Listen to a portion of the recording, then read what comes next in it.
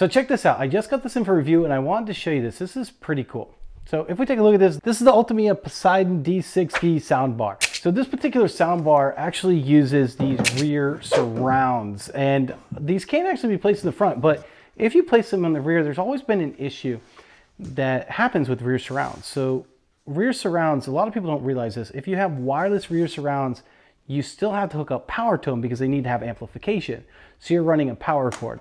The issue is most of the time you don't have a power cord near where your rear speakers need to be. So Ultimea did something a little bit different.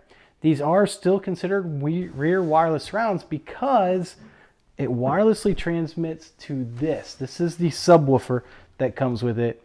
And the way that this works is it wirelessly transmits from the soundbar to this, and then it has some RCA plugs on here.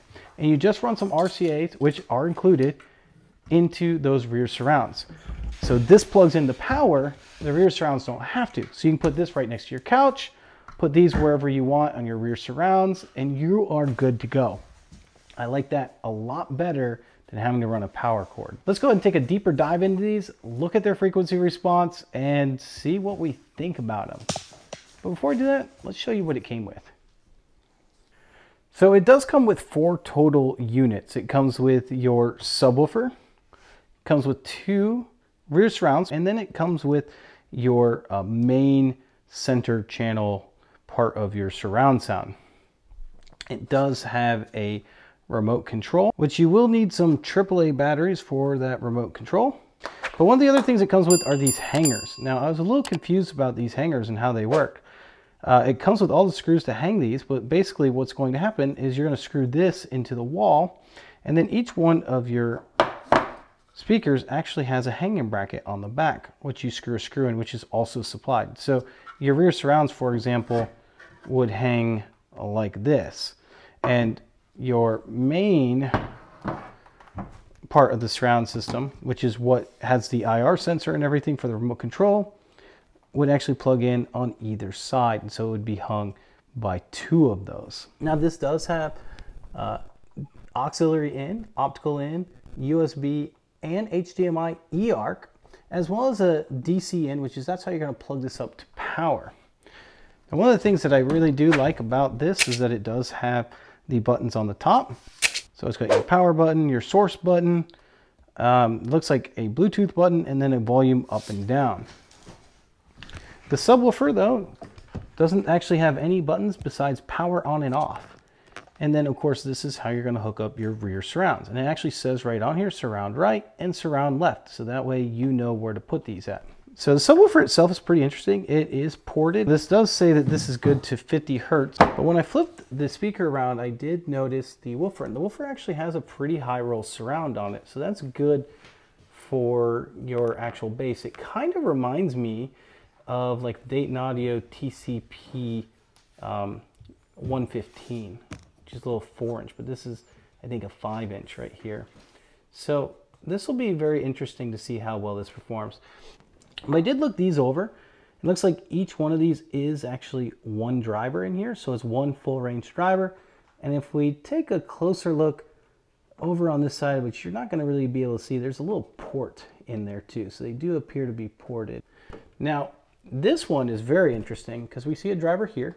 Then we're going to see our second driver, and then our third driver way over here. So this is your front soundstage, and this really does look like it's like a left, a center, and a right.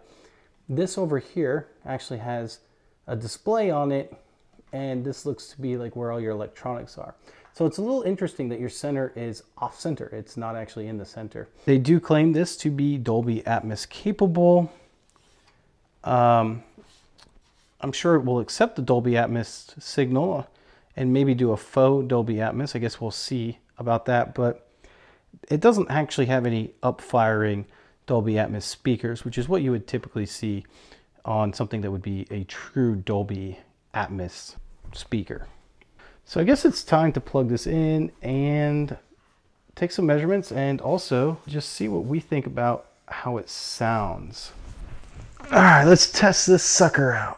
So I set this up in the bedroom, and the first thing that really surprised me was the rear surrounds. The rear surrounds actually act as rear surrounds, and that was surprising to me because I didn't expect it to actually be Dolby Digital. I kind of thought this would be more like a Dolby Pro Logic, where I got really just basically the same sound from the front and the rears, and that's just not the case. So I played a couple movies that showed off the rear surround, and it was really cool. Like Now You See Me Too, for example, I heard the voices coming all around me inside the room, and it was actually a pretty surreal experience. I've never heard sound quite like that in that specific room.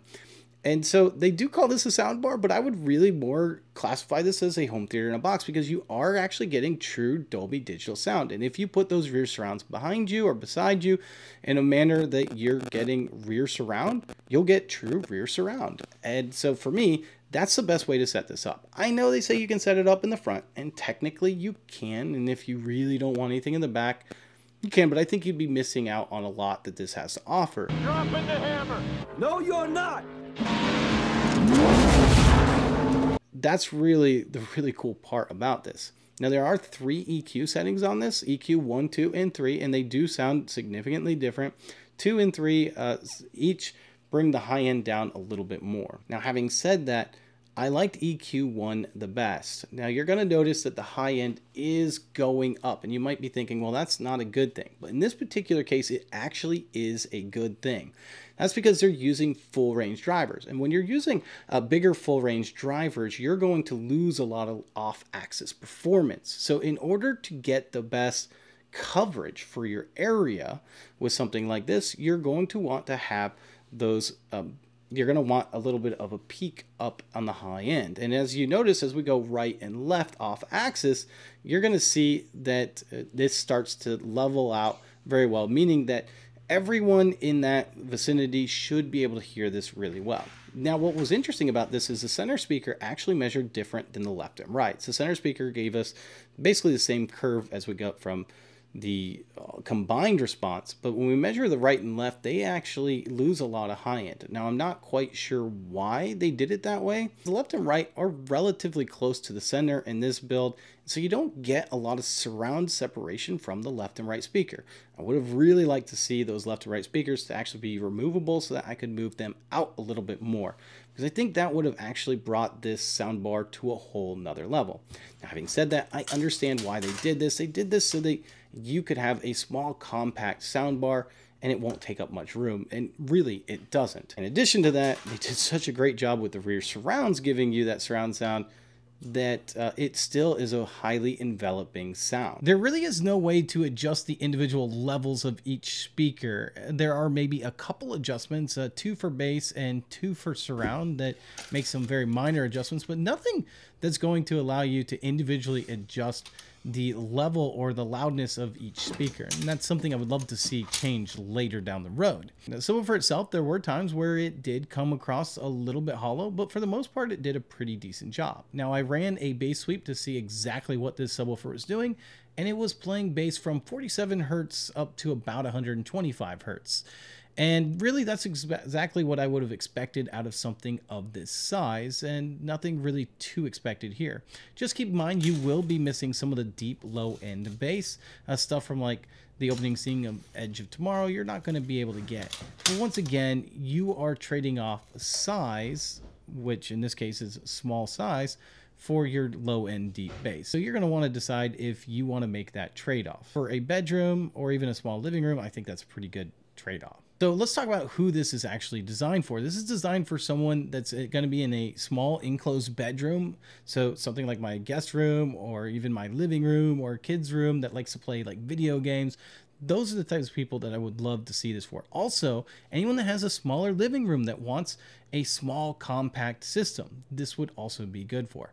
I would not use this in a really big wide open area where you're going to be putting the rear speakers really far away. Think of rooms that are probably more like 13 by 13 or smaller. I think that would be perfect size for something like this. Now, if you like this video and you want to see more videos like it, make sure to hit that subscribe button and don't forget to hit that thumbs up.